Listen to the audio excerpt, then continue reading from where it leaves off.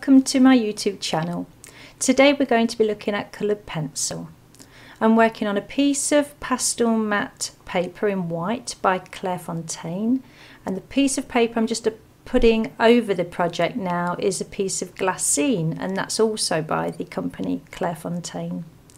The pencils I'm using today are by Caran and they're called Luminance, and I'll say right the way that this set of Luminance pencils was sent to me by Caran, but that's because I've worked with them for the past 10 years demonstrating. So the video isn't sponsored, the pencils were just sent to me by Caran. So all the opinions in this video are my own. Yeah, so that's great. So the background on this piece I've already done in soft pastels, and for that I used the pan pastels, and I have other videos on my YouTube channel explaining how I apply pan pastels if you'd like to take a look. I would add a pop-up card, but the pop-up cards on YouTube don't seem to be working at the moment, so there's no point in adding them. The piece of paper is taped to a board with acid-free washi tape. And the reason there's a piece of black acid-free washi tape running down the left-hand side is so that I can use that when evaluating the contrast in my painting. When you haven't already got any darks in your painting, it's easy not to go dark enough. So by having a piece of black tape to one side, I can reference the darks against that and the lights against the white of the paper. It's just something to keep in mind that you might find useful when you're creating your artworks. Back to the piece. So with coloured pencil, especially the wax-based ones such as Luminance, they're very opaque, they're very soft and very blendable. And at the moment what I'm trying to do is I'm just trying to cover up the tooth of the paper, so the little white flecks of the paper that are showing through. Coloured pencil is a very slow medium, and I know when watching YouTube videos the projects that we see on there, they seem so quick, but you've got to take into account that all the videos are sped up.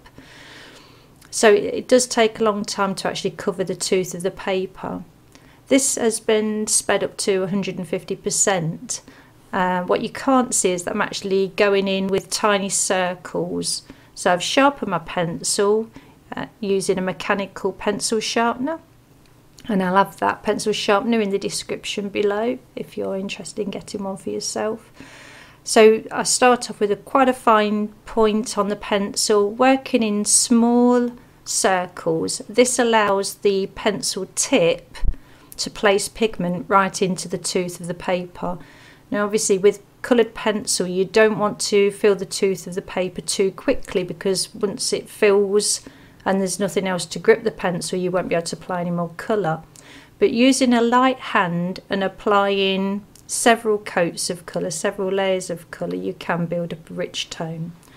So I'm working light to dark at the minute, so light tones to dark tones, and just working in the direction in which the feathers on the head of the penguin fall.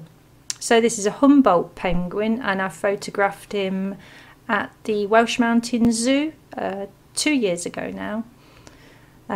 This piece will be copyrighted to me because it is something I'll be making prints from and selling in the future, but I'll have links below to two websites, that's pixabay.com and unsplash.com.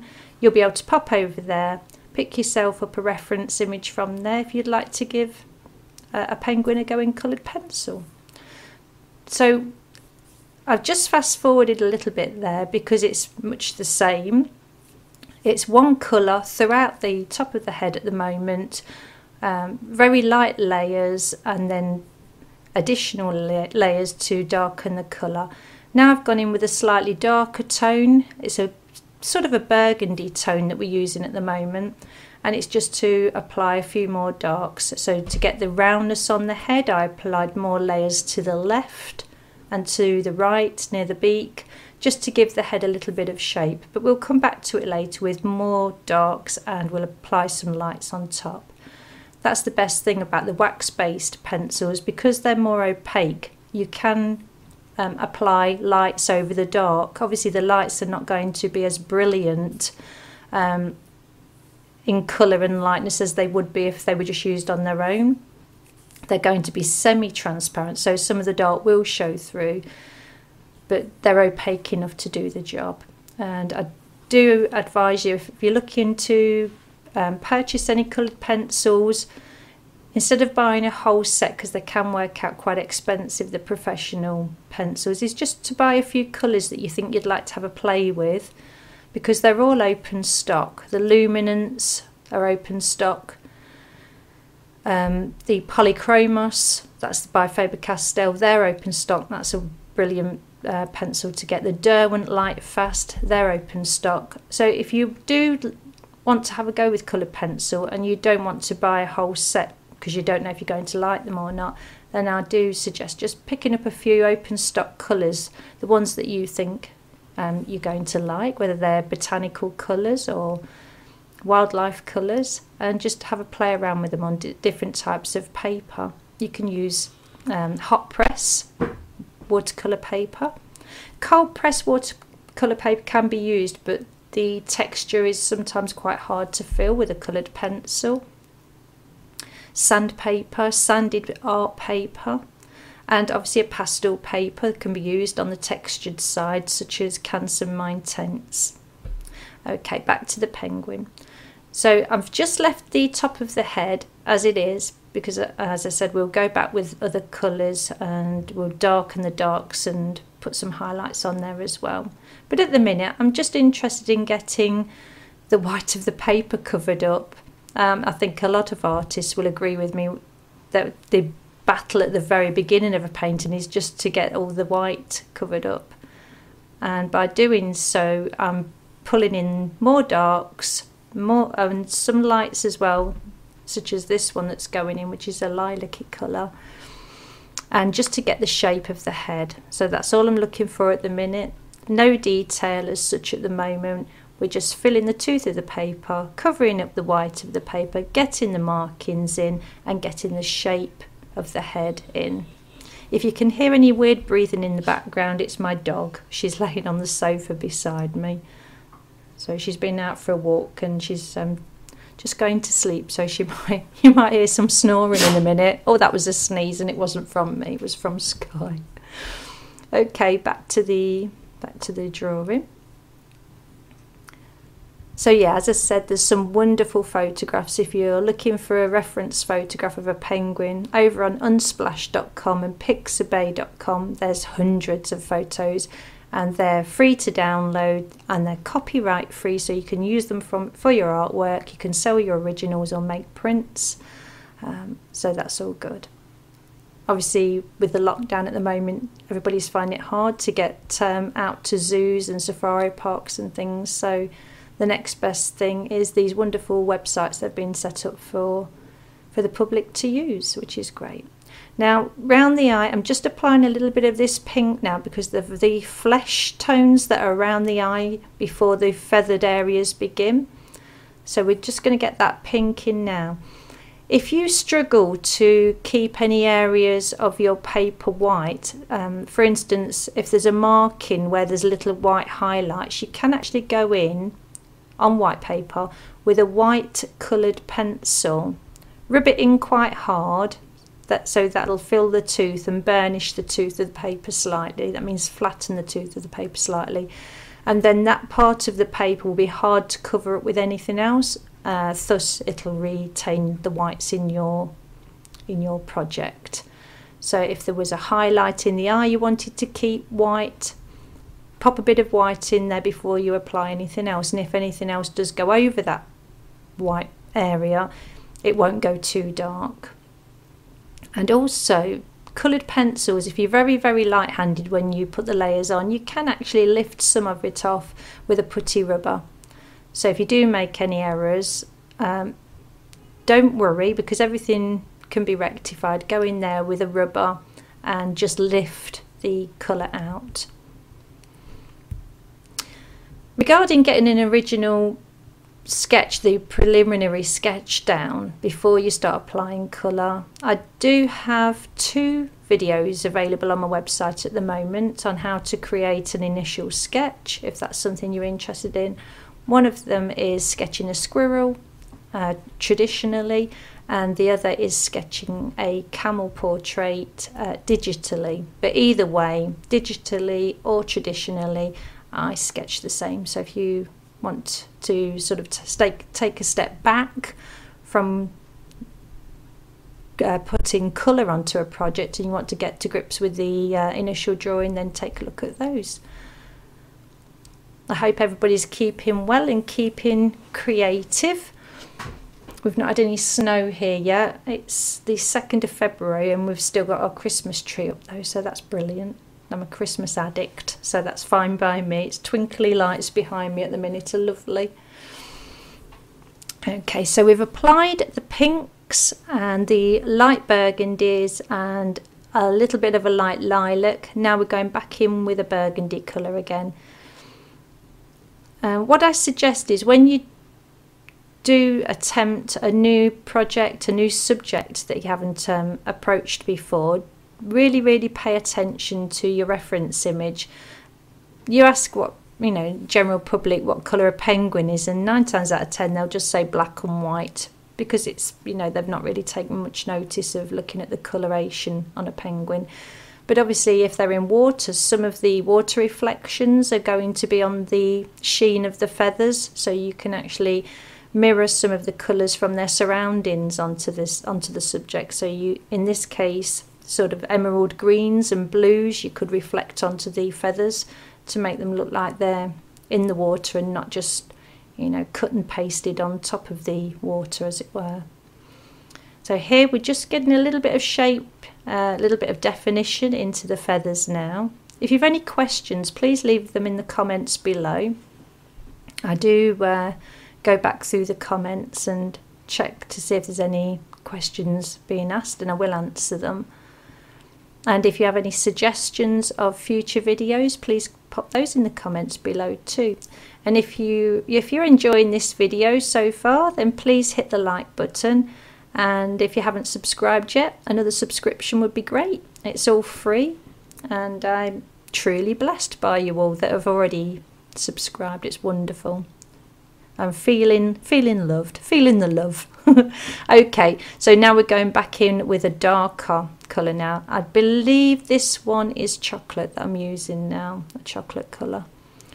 So still not with the darkest of the darks, but getting there. This is a very dark colour, and in actual fact it might be the darkest burgundy. I can't see from here.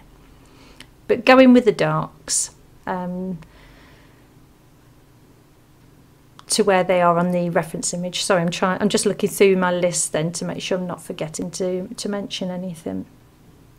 And also I'm referring back to that black strip of washi tape as well, just to make sure my darks are actually going dark enough.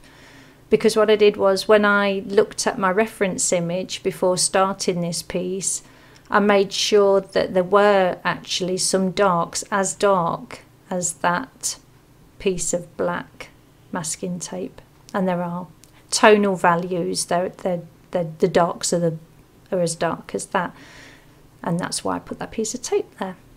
So because now, if that piece of tape wasn't there, I think sometimes it can be a bit worrying that you're not going dark enough.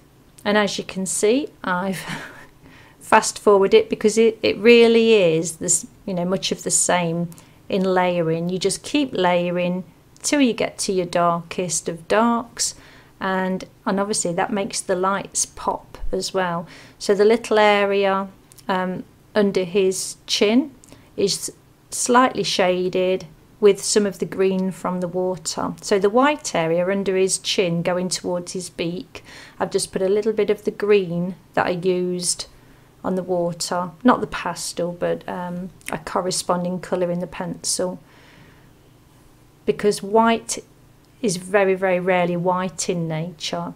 White is a reflective colour, and it reflects the colours that are in the surroundings, hence a little bit of white on the stripe that's going down his head. Has got a little bit of green in, and the white underneath his chin has got a little bit of the green in too. You could have put a little bit of blue in or something like that. And obviously in the water, the reflections, if you're thinking of doing a reflection of an animal in water. Don't just mirror the animal upside down, because that really isn't how reflections look. Unless, I think sometimes when maybe a photographer has taken a photograph of a bird at a reflection pool, they're little pools of water set up by the photographers just for that reason of getting reflective photography of subjects. Sometimes the reflected image can look as clear and as pristine as the subject itself, but that's very rarely, and that's not really a natural setting. In a natural setting, water has movement, and the movement disrupts the reflection, such as the reflection of this penguin. So the pinks from around the beak, and a little bit of yellow in the beak, the blacks, the whites, the burgundies, the blues are all in the reflections in the water, but it's broken up by the movement of the water. So that is something to keep in mind. If in doubt, just pop onto the web search such as Google and just type in, reflections, and just see look for natural settings with reflections as opposed to man-made setups with reflections, and just take a note of the difference. So here we're now on the wing of the bird, the flipper of the bird, and we're just putting in some blues that will be reflected from its surroundings. So obviously the feathers on the bird aren't blue, but the reflection on the feathers of the surroundings creates the colour blue. And it's the same thing, it's building up from your lights to your darks and paying attention to reference image. So I'm sorry about the movement of the board, but with this piece I was working upright against the easel, and I must admit it's a preferable way of working for me.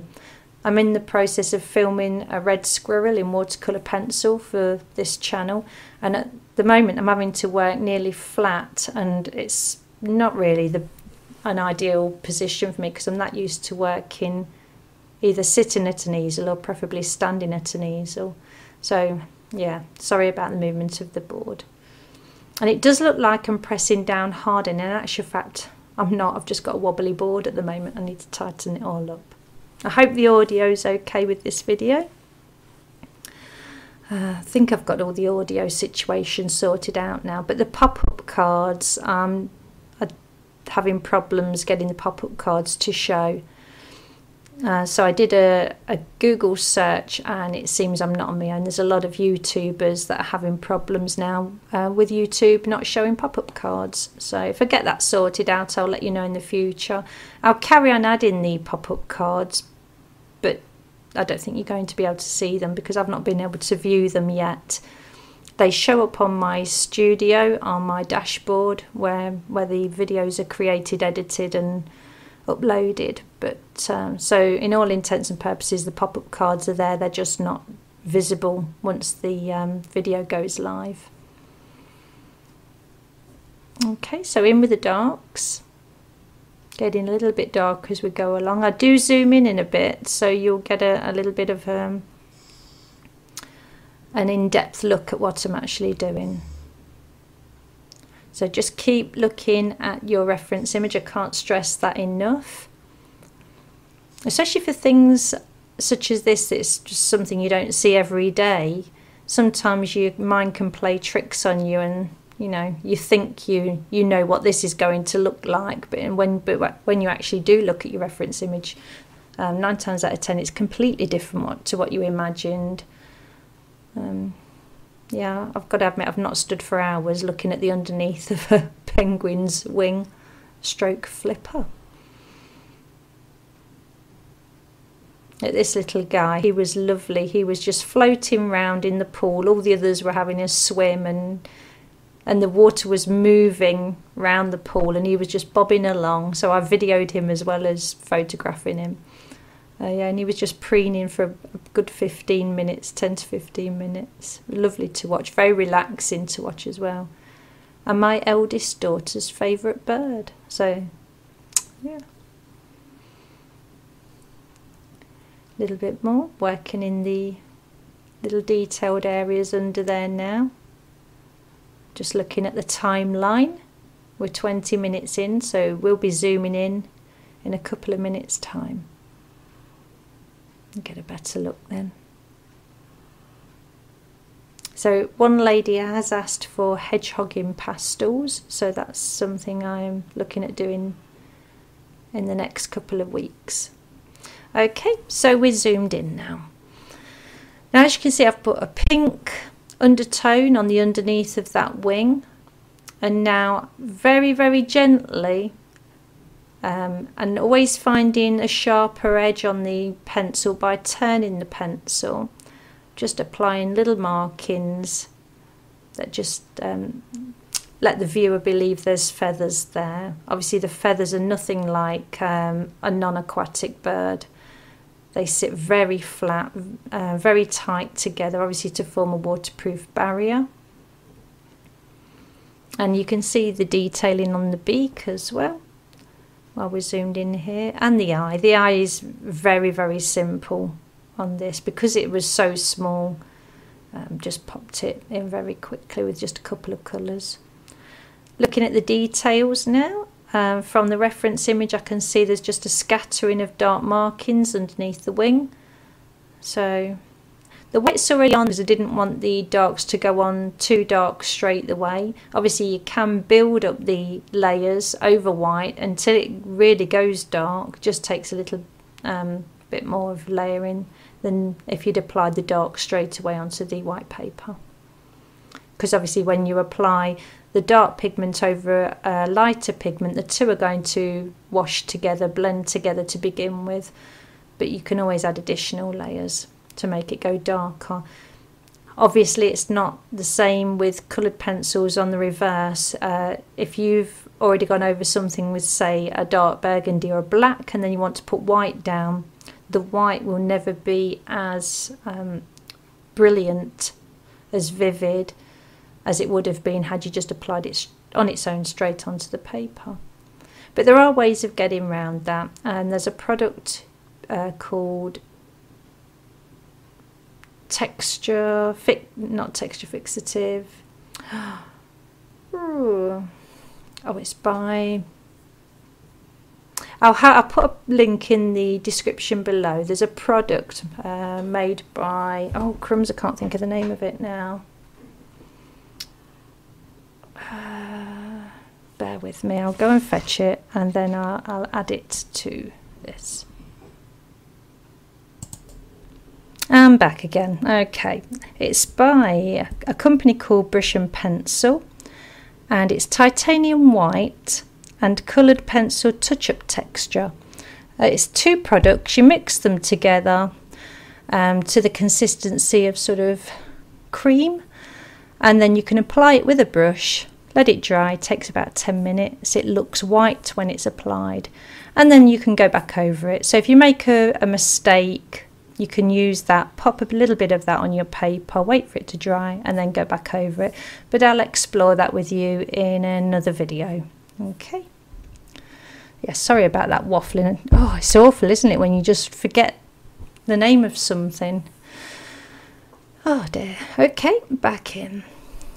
So now we're just going on with the darks again. I think I am using black now, and I believe it's a carbon black. And I'm actually pushing it up into the white that I've already brought down. So I'm pushing against the pigment that I've already applied. Not that it makes much difference on this size, because we're working quite small now. If you're having problems maintaining a point on your pencil, then I suggest using a mechanical pencil sharpener to take it to a fine point and then rubbing it on sandpaper. The white I'm now popping on is a Derwent Chinese white drawing pencil. Obviously when you're going over darker pigment with a lighter pigment, it is going to pick some of the darker pigment up, so you might need to clean your pencil as I'm doing on a little piece of tissue. So just popping in, getting those highlights in now. Just the little finishing touches that make a difference really, because when you're working on something that has black or white in it, save your white to the end and your black to the end, because less is more. If you put a lot of white in, then it loses the impact, and if you put a lot of black in, that also loses the impact. In actual fact, a lot of black can make an image look flat, so I never really tend to apply black on its own. I always overlay another colour, such as burgundies or reddish browns are nice.